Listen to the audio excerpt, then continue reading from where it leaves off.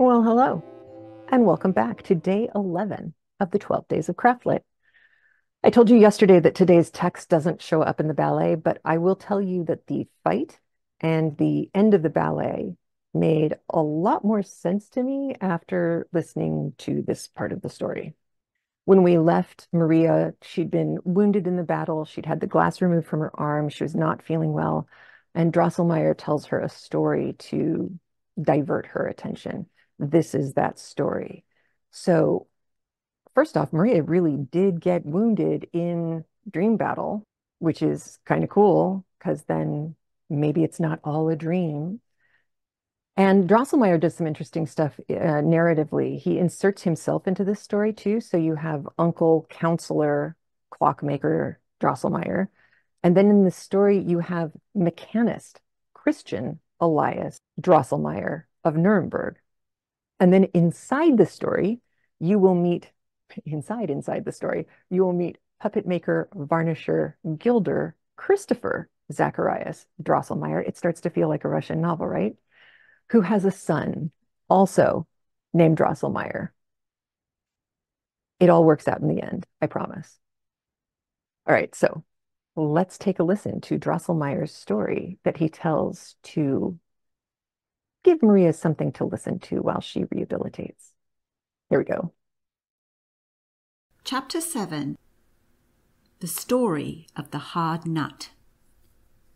Pirlipat's mother was the wife of a king, and therefore a queen, and Pirlipat, straightway at the moment of her birth, a true princess. The king was beside himself with joy when he saw his beautiful daughter as she lay in the cradle. He shouted aloud, danced, jumped about upon one leg, and cried again and again, "Ha, ha! Was there ever anything seen more beautiful than my little Pirlipat?" Thereupon all the ministers, generals, presidents, and staff officers jumped about upon one leg like the king, and cried aloud, "No, never!" And it was so, in truth, for as long as the world has been standing, a lovelier child was never born than this very Princess Pirlipat. Her little face seemed made of lilies and roses, delicate white and red. Her eyes were of living, sparkling azure, and it was charming to see how her little locks curled in bright, golden ringlets. Besides this, Pirlipat had brought into the world 2 rows of little pearly teeth, with which 2 hours after her birth she bit the High Chancellor's finger as he was examining her features too closely, so that he screamed out, "Oh, Gemini!" Others assert that he screamed out, "Oh, Cricky!" but on this point authorities are at the present day divided. Well, little Pirlipat bit the High Chancellor's finger, and the enraptured land knew now that some sense dwelt in Pirlipat's beautiful body. As has been said, all were delighted. The queen alone was very anxious and uneasy, and no one knew wherefore, but everybody remarked with surprise the care with which she watched Pirlipat's cradle. Besides that, the doors were guarded by soldiers, and not counting the 2 nurses, who always remained close by the cradle, 6 maids night after night sat in the room to watch. But what seemed very foolish, and no one could understand the meaning of it, was this. Each of these 6 maids must have a cat upon her lap, and stroke it the whole night through, and thus keep it continually purring.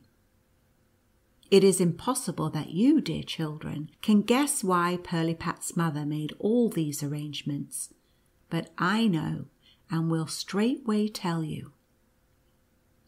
It happened that once upon a time many great kings and fine princes were assembled at the court of Pirlipat's father, on which occasion much splendour was displayed. The theatres were crowded, balls were given, and tournaments held almost every day. The king, in order to show plainly that he was in no want of gold and silver, was resolved to take a good handful out of his royal treasury and expend it in a suitable manner. Therefore, as soon as he had been privately informed by the overseer of the kitchen that the court astronomer had predicted the right time for killing, he ordered a great feast of sausages, leaped into his carriage, and went himself to invite the assembled kings and princes to take a little soup with him, in order to enjoy the agreeable surprise which he had prepared for them. Upon his return he said very affectionately to the queen, "You know, my dear, how extremely fond I am of sausages." The queen knew at once what he meant by that, and it was this, that she should take upon herself, as she had often done before, the useful occupation of making sausages. The Lord Treasurer must straightway bring to the kitchen the great golden sausage kettle and the silver chopping knives and stew pans. A large fire of sandalwood was made. The queen put on her damask apron, and soon the sweet smell of the sausage meat began to steam up out of the kettle. The agreeable odour penetrated even to the royal council chamber, and the king, seized with a sudden transport, could no longer restrain himself. "With your permission, my lords," he cried, and leaped up, ran as fast as he could into the kitchen, embraced the queen, stirred a little with his golden sceptre in the kettle, and then, his emotion being quieted, returned calmly to the council. The important moment had now arrived, when the fat was to be chopped into little pieces and browned gently in the silver stew pans. The maids of honour now retired, for the queen, out of true devotion and reverence for her royal spouse, wished to perform this duty alone. But just as the fat began to fry, a small whimpering, whispering voice was heard. "Give me a little of the fat, sister. I should like my part of the feast. I too am a queen. Give me a little of the fat." The queen knew very well that it was Lady Mouserings who said this. Lady Mouserings had lived these many years in the king's palace. She maintained that she was related to the royal family, and that she was herself a queen in the kingdom of Mousalia, for which reason she held a great court under the hearth. The queen was a kind and benevolent lady, and although she was not exactly willing to acknowledge Lady Mouserings as a true queen and sister, yet she was very ready to allow her a little banquet on this great holiday. She answered, therefore, "Come out then, Lady Mouserings, you are welcome to a little of the fat." Upon this, Lady Mouserings leaped out very quickly and merrily, jumped upon the hearth, and seized with her dainty little paws one piece of fat after the other as the queen reached it to her. But now all the cousins and aunts of the Lady Mouserings came running out, besides her 7 sons, rude and forward rogues, who all fell at once upon the fat, and the terrified queen could not drive them away. But as good fortune would have it, the chief maid of honour came in at this moment, and chased away the intruding guests, so that a little of the fat was left. The king's mathematician, being summoned, demonstrated very clearly that there was enough remaining to season all the sausages, if distributed with the nicest judgment and skill. Drums and trumpets were now heard without, and all the invited potentates and princes, some on white palfreys, some in crystal carriages, came in splendid apparel to the sausage feast. The king received them kindly and graciously, and then, adorned with crown and sceptre, as became the monarch of the land, seated himself at the head of the table. Already in the first course, that of the sausage balls, it was observed that he grew pale and paler, raised his eyes to heaven. Gentle sighs escaped from his bosom, and he seemed to undergo great inward suffering. But in the second course, which consisted of the long sausages, he sank back upon his throne, sobbing and moaning, held both hands to his face, and at last wept and groaned aloud. All sprang up from the table. The royal physician tried in vain to feel the pulse of the unhappy monarch. A deep-seated, unknown torture appeared to agitate him. At last, after much anxiety, and after the application of some very strong remedies, the king seemed to come a little to himself, and stammered out scarce audibly the words, "Too little fat." Then the queen threw herself in despair at his feet, and sobbed out, "Oh, my poor unhappy royal husband! Alas, how great must be the suffering which you endure! But see the guilty one at your feet. Punish her without mercy. Alas, Lady Mouse-Rings with her 7 sons and aunts and cousins have eaten up the fat, and—" With these words she fell right over backwards in a swoon. Then the king, full of rage, leaped up and cried out, "Chief Maid of Honour, how happened that?" The chief maid of honour told the story, as much as she knew of it, and the king resolved to take vengeance upon Lady Mouse-Rings and her family for having eaten up the fat of his sausages. The Privy Council was called, and it was resolved to summon Lady Mouse-Rings to trial and confiscate all her estates.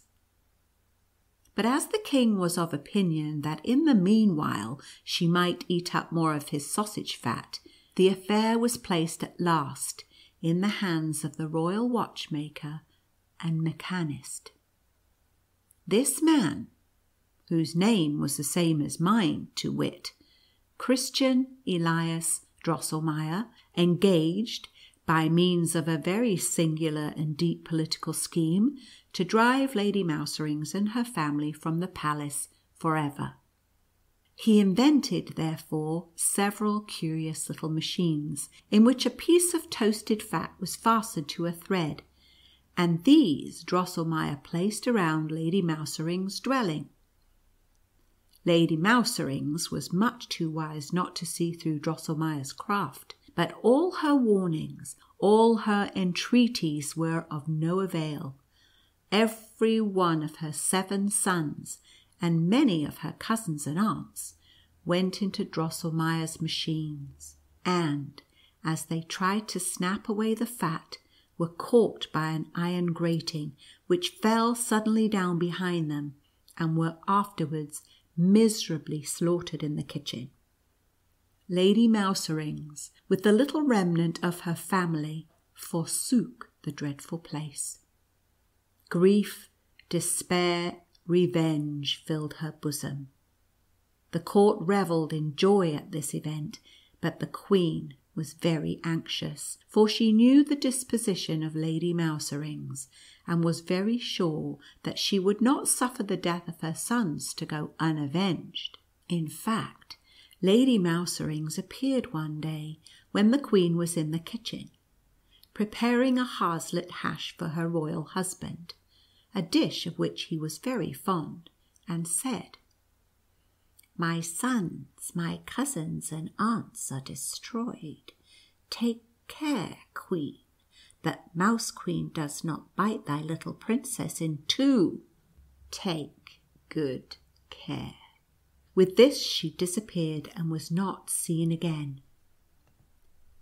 But the queen was so frightened that she let the hash fall into the fire, and thus a second time Lady Mouse-Rings spoiled a favourite dish for the king, at which he was very angry.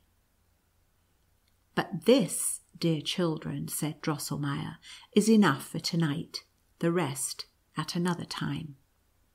Maria, who had her own thoughts about this story, begged Godfather Drosselmeier very hard to go on, but she could not prevail upon him.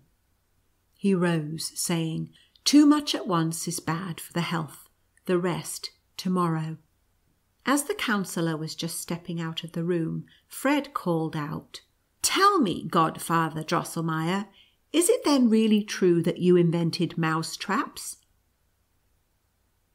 "How can you ask such a silly question?" said his mother.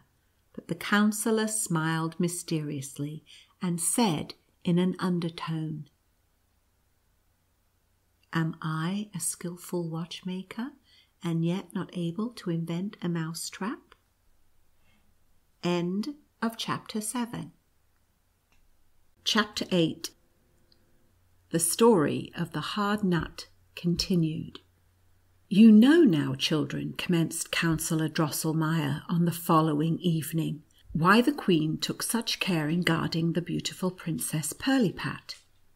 Was it not to be feared that Lady Mouserings would execute her threat, that she would come again and bite the little princess to death?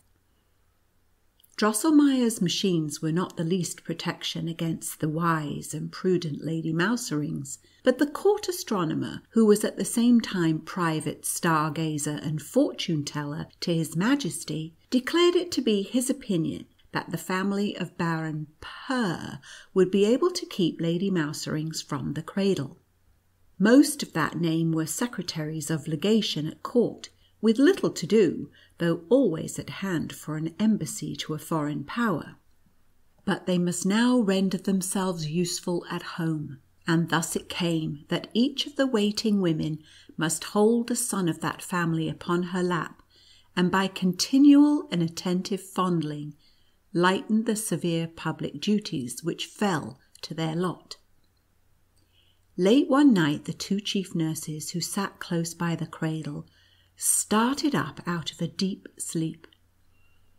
All around lay in quiet slumber, no purring, the stillness of the grave. Even the death watch could be heard ticking.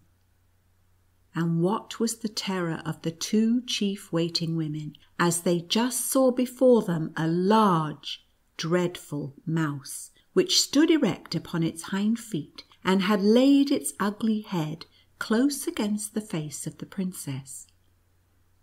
With a cry of terror they jumped up, all awoke, but in a moment Lady Mouserings, for the great mouse by Pirlipat's cradle was no one but she, ran as fast as she could to the corner of the chamber. The secretaries of legation leaped after her, but too late. She had disappeared through a hole in the chamber floor. Little Pirlipat awoke at the noise and wept bitterly. "Thank heaven!" cried the nurse. "She lives! She lives!" But how great was their terror when they looked at Pirlipat and saw what a change had taken place in the sweet, beautiful child. Instead of the white and red face with golden locks, a large, ill-shaped head sat upon her thin, shriveled body. Her azure blue eyes were changed into green, staring ones, and her little mouth had stretched itself from ear to ear. The Queen was brought to death's door by grief and sorrow, and it was found necessary to hang the king's library with thick wadded tapestry, for again and again he ran his head against the wall, crying out at every time in lamentable tones, "Ah me, unhappy monarch!" He might now have seen how much better it would have been to eat his sausages without fat, and to leave Lady Mouserings and her family at peace under the hearth. But Pirlipat's royal father did not think about all this. He laid all the blame upon the court watchmaker and mechanist, Christian Elias Drosselmeier of Nuremberg. He therefore wisely decreed that Drosselmeier should restore the Princess Pirlipat to her former condition within 4 weeks, or at least find out some certain and infallible method of effecting this. Otherwise he should suffer a shameful death under the axe of the executioner. Drosselmeier was not a little terrified, but he had great confidence in his skill and good fortune, and began immediately the first operation which he thought useful. He took little Princess Pirlipat apart with great dexterity, unscrewed her little hands and feet, and carefully examined her inward structure. But he found, alas, that the princess would grow uglier as she grew bigger, and knew not what to do or what to advise. He put the princess carefully together again, and sank down by her cradle in despair, for he was not allowed to leave it. The 4th week had commenced. Yes, Thursday had come, when the king looked in with flashing eyes, and shaking his sceptre at him, cried, "Christian Elias Drosselmeier, cure the princess, or thou must die." Drosselmeier began to weep bitterly, but the Princess Pirlipat lay as happy as the day, and cracked nuts. Pirlipat's uncommon appetite for nuts now occurred for the first time to the mechanist, and the fact likewise that she had come into the world with teeth. In truth, immediately after her transformation, she had screamed continually until a nut accidentally came in her way, which she immediately put into her mouth, cracked it, ate the kernel, and then became quite composed. Since that time her nurses found that nothing pleased her so well as to be supplied with nuts. Oh, sacred instinct of nature! Eternal, inexplicable sympathy of existence, cried Christian Elias Drosselmeier. Thou pointest me to the gates of this mystery. I will knock, and they will open. He begged straightway for permission to speak with the royal astronomer, and was led to his apartment under a strong guard. They embraced with many tears, for they had been warm friends, then retired into a private cabinet, and examined a great many books which treated of instinct, of sympathies and antipathies, and other mysterious things. Night came on. The astronomer looked at the stars, and with the aid of Drosselmeier, who had great skill in such matters, set up the horoscope of Princess Pirlipat. It was a great deal of trouble, for the lines grew all the while more and more intricate. But at last, what joy! At last it became clear that the Princess Pirlipat, in order to be freed from the magic which had deformed her, and to regain her beauty, had nothing to do but to eat the kernel of the nut Crackatuck. Now the nut Crackatuck had such a hard shell that an 48-pounder might be wheeled over it without breaking it. This hard nut must be cracked with the teeth before the princess by a man who had never been shaved and had never worn boots. The young man must then hand her the kernel with closed eyes, and must not open them again until he had marched 7 steps backward without stumbling. Drosselmeier and the astronomer had laboured together without cessation for 3 days and nights, and the king was seated at dinner on Sunday afternoon, when the mechanist, who was to have been beheaded early Monday morning, rushed in with joy and transport, and proclaimed that he had found out a method of restoring to the Princess Pirlipat her lost beauty. The king embraced him with great kindness, and promised him a diamond sword, 4 orders of honour, and 2 new Sunday suits.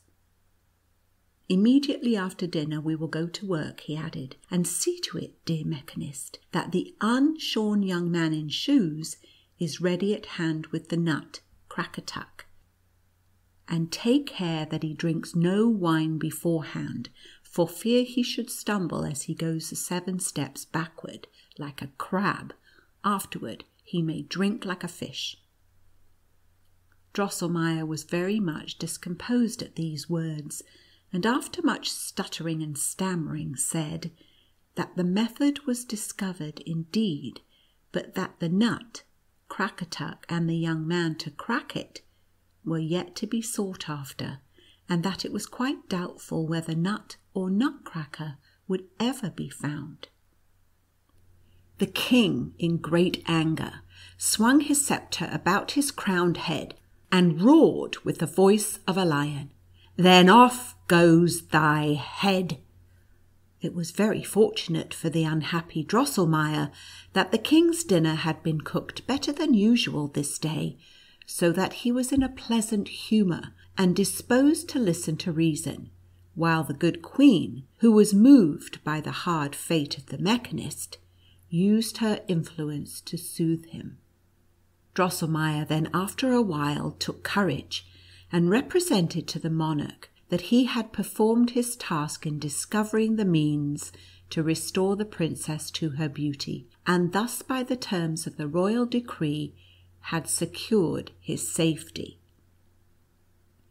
The king said that was all trash, stupid stuff and nonsense, but resolved at last that the watchmaker should leave the court instantly, accompanied by the royal astronomer, and never return without the nut Crackatuck in his pocket. By the intercession of the queen, he consented that the Nutcracker might be summoned by a notice in all the home and foreign newspapers and journals. Here the counsellor broke off again and promised to narrate the rest on the following evening. End of Chapter 8. Chapter 9. Conclusion of the story of the hard nut. The next evening, as soon as the candles were lighted, Godfather Drosselmeier appeared and continued his story as follows. Drosselmeier and the astronomer had been 15 years on their journey without seeing the least signs of the nut Crackatuck. "It would take me a month, children, to tell where they went and what strange things happened to them. I must pass them over and commence where Drosselmeier sank at last into despondency and felt a great desire to see his dear native city, Nuremberg. This desire came upon him all at once, as he was smoking a pipe of tobacco with his friend in the middle of a great wood in Asia. "Oh, sweet city," he cried, "sweet native city, sweet Nuremberg. He who has never seen thee, though he may have travelled to London, Paris, Rome, if his heart is not dead to emotion, must continually desire to visit thee.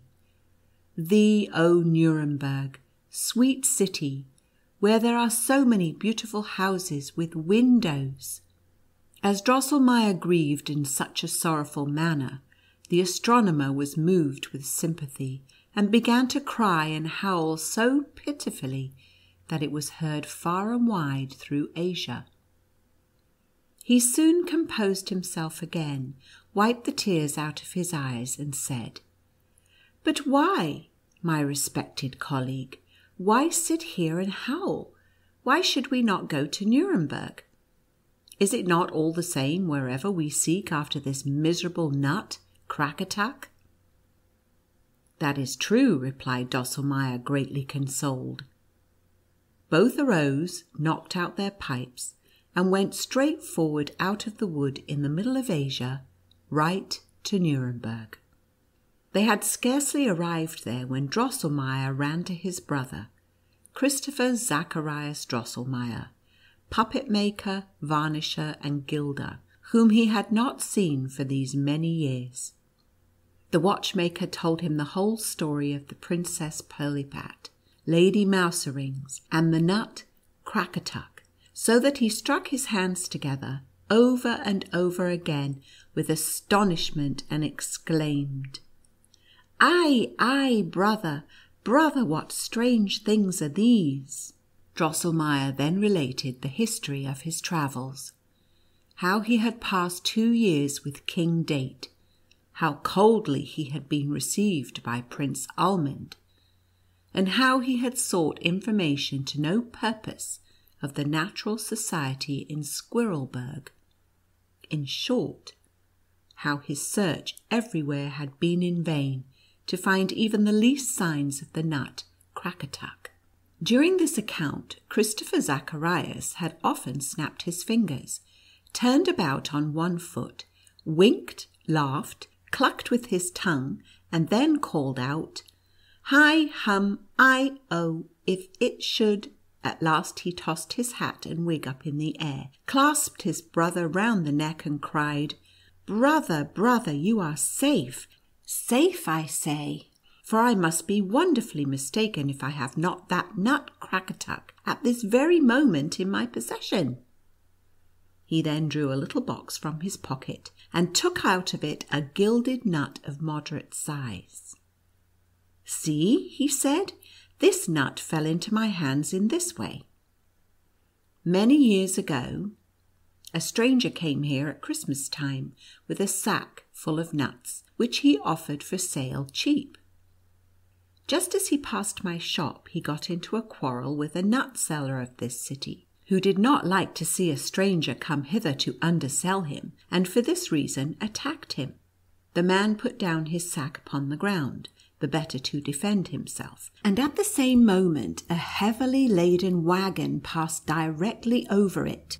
All the nuts were cracked in pieces except this one, which the stranger, with a singular smile, offered me for a bright dollar of the year 1720. I thought that strange, but as I found in my pocket just such a dollar as the man wanted, I bought the nut and gilded it over, without exactly knowing why I bought the nut so dear, or why I set so much store by it. All doubt whether this nut was actually the long-sought nut Crackatuck was instantly removed when the astronomer was called, who carefully scraped off the gold and found upon the rind the word Crackatuck engraved in Chinese characters. The joy of the travellers was beyond bounds, and the brother the happiest man under the sun, for Drosselmeier assured him that his fortune was made, since he would have a considerable pension for the rest of his days. And then there was the gold which had been scraped off. He might keep that for gilding. The mechanist and the astronomer had both put on their nightcaps, and were getting into bed as the latter commenced. My worthy colleague, good fortune never comes single. Take my word for it, we have found not only the nut Crackatuck, but also the young man who is to crack it and hand the kernel to the princess. I mean nobody else than your brother's son. I cannot sleep. No, this very night I must cast the youth's horoscope." With these words he threw the nightcap off his head and began straightway to take an observation. The brother's son was in truth a handsome, well-grown young man, who had never been shaved and who had never worn boots.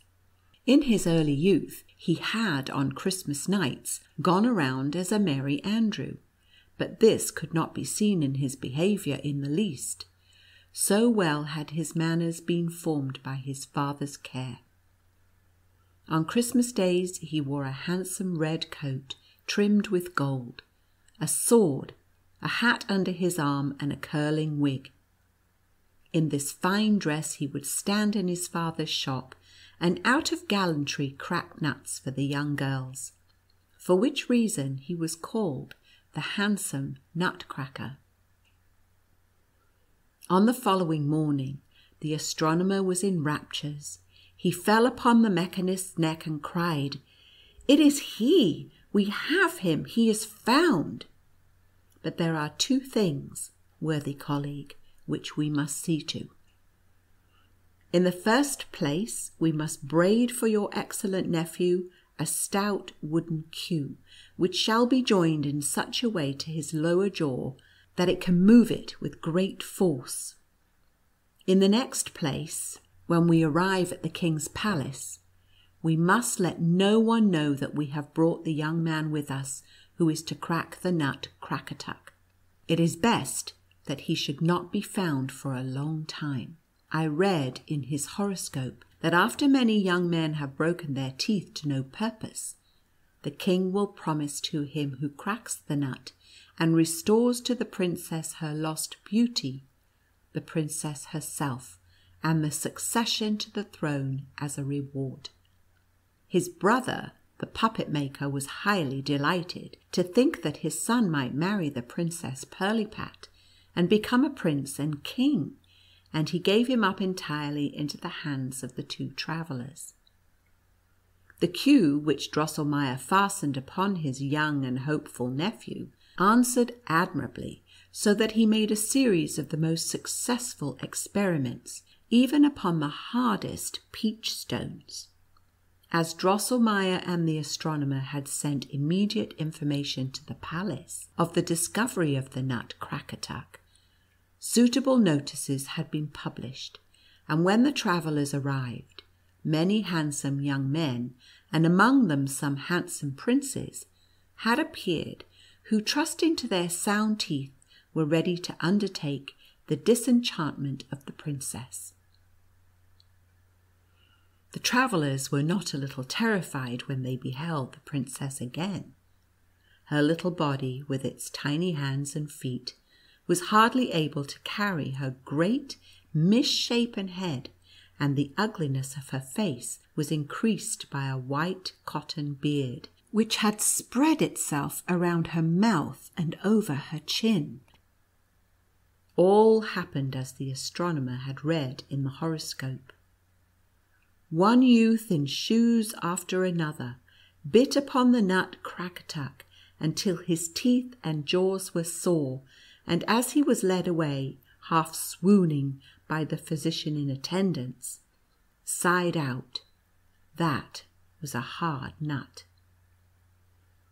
When the king, in the anguish of his heart, had promised his daughter and his kingdom to him who should effect the disenchantment, the handsome young Drosselmeier stepped forward and begged for permission to begin the experiment, and no one had pleased the fancy of Princess Pirlipat as well as young Drosselmeier.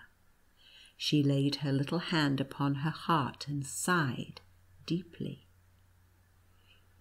"Ah, if this might be the one who is to crack the Nutcracker and become my husband." After young Drosselmeier had gracefully saluted the king and queen, and then the Princess Pirlipat, he received the Nutcracker from the hands of the master of ceremonies, put it without hesitation between his teeth, pulled his queue very hard, and crack, crack, the shell broke into many pieces. He then nicely removed the little threads and broken bits of shell that hung to the kernel, and reached it with a low bow to the princess, after which he shut his eyes and began to walk backwards. The princess straightway swallowed the kernel, and behold, her ugly shape was gone, and in its place appeared a most beautiful figure, with a face of roses and lilies, delicate white and red, eyes of living sparkling azure, and locks curling in bright golden ringlets. Drums and trumpets mingled their sounds with the loud rejoicings of the people. The king and his whole court danced, as at Pirlipat's birth, upon one leg, and the queen had to be carefully tended with cologne water, because she had fallen into a swoon from delight and rapture. Young Drosselmeier, who had still his 7 steps to perform, was a good deal discomposed by the tumult, but he kept firm, and was just stretching back his right foot for the 7th step, when Lady Mouserings rose squeaking and squealing out of the floor. Down came his foot upon her head, and he stumbled so that he hardly kept himself from falling. Alas, what a hard fate! As quick as thought the youth was changed to the former figure of the princess. his body became shriveled up and was hardly able to support his great misshapen head. His eyes turned green and staring, and his mouth was stretched from ear to ear. Instead of his queue, a narrow wooden cloak hung down upon his back, with which he moved his lower jaw. The watchmaker and astronomer were benumbed with terror and affright, while Lady Mouse-Rings rolled bleeding and kicking upon the floor. Her malice did not go unpunished, for young Drosselmeier had trodden upon her neck so heavily with the sharp heel of his shoe that she could not survive. When Lady Mouse-Rings lay in her last agonies, she squeaked and whimpered in a piteous tone. "Oh, Crackatuck, hard nut, hi, hi, of thee I now must die. Sun with 7 crowns will bite, Nutcracker at night, hi, hi, and revenge his mother's death. Short breath must I, hi, die, so young, oh agony, queek." With this cry, Lady Mouse-Rings died, and the royal oven heater carried out her body. As for young Drosselmeier, no one troubled himself any further about him, but the princess put the king in mind of his promise, and he commanded that they should bring the young hero before him. But when the unfortunate youth approached, the princess held both hands before her face and cried, "Away, away with the ugly Nutcracker!" The court-martial immediately took him by the shoulders and pushed him out of doors. The king was full of anger because they had wished to give him a Nutcracker for a son-in-law, and he put all the blame upon the mechanist and astronomer and banished them forever from the kingdom. This did not stand in the horoscope which the astronomer had set up at Nuremberg, but he did not allow himself to be discouraged. He straightway took another observation, and declared that he could read in the stars that young Drosselmeier would conduct himself so well in his new station that in spite of his deformity he would yet become a prince and a king, and that his former beauty would return as soon as the son of Lady Mouse-Rings, who had been born with 7 heads, after the death of her 7 sons, had fallen by his hand, and a maiden had loved him, notwithstanding his ugly shape. And they say that young Drosselmeier has actually been seen about Christmas time in his father's shop at Nuremberg, as a Nutcracker, it is true, but at the same time as a prince. This, children, is the story of the hard nut, and you know now why people say so often, "That was a hard nut," and whence it comes that nutcrackers are so ugly. The counsellor thus concluded his narration. Maria thought that the Princess Pirlipat was an ill-natured, ungrateful thing, and Fred declared that if Nutcracker were anything of a man, he would not be long in settling matters with the Mouse-King, and would get his old shape again very soon. End of chapter 9. All right, so now the Nutcracker changing from the giant-headed live toy thing to the hot ballet prince icon, it makes sense now, right? This whole story seems very gothic to me. The magic, the curse, the ugly, and the beautiful. It's like E.T.A. Hoffmann set out to write a platonic ideal of gothic tales for kids. You know, heavy enough on the gothic to be interesting and light enough on the gothic to be kid-friendly. Drosselmeier's clockwork gift isn't appreciated by the kids at first, and I wonder if that's supposed to be how kids see the grown-up world. It's all clockwork. It's all the same thing repeated over and over again. For Maria, the way her world is upended is definitely not repetitive and boring, like the toys quickly became for her and her brother. She seems remarkably at home in the darker, more chaotic world that she winds up in, where there is real danger and real pain. And kids know that stuff is real. This is definitely veering into Bruno Bettelheim's The Uses of Enchantment territory. So Maria's in this imaginary world where the stakes are life and death, sure. But when you are part of an all for one and one for all community, timing, no one's alone here, and no one's telling her that she's being foolish. Nobody's putting her down. They look at her and she's capable. She's capable of being valorous and brave. And and that's kind of cool for something written so long ago. By the way, I did try to figure out the crick crack hi hi stuff that's going on in the narration for these stories, and they sort of appear in the German, but not really. I think these are more Mrs. Silver's poetic license in her translation. I don't know why. That happens sometimes.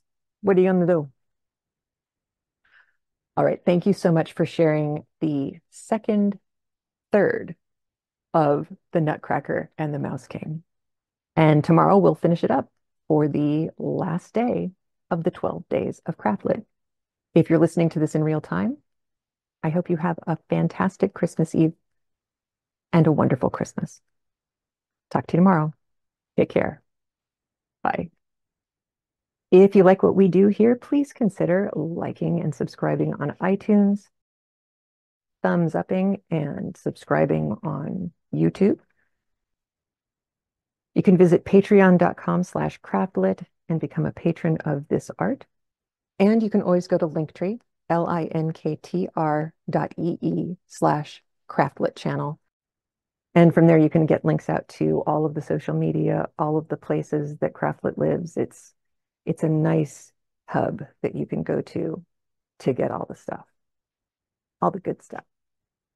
And I keep forgetting to mention, we also have a Facebook group with the loveliest group of people, as you might imagine. They're just awesome, makers and readers, and people who hadn't been readers before, but are now. I like that. All right. You take care of yourself. Have a great one. I'll talk to you soon. Bye.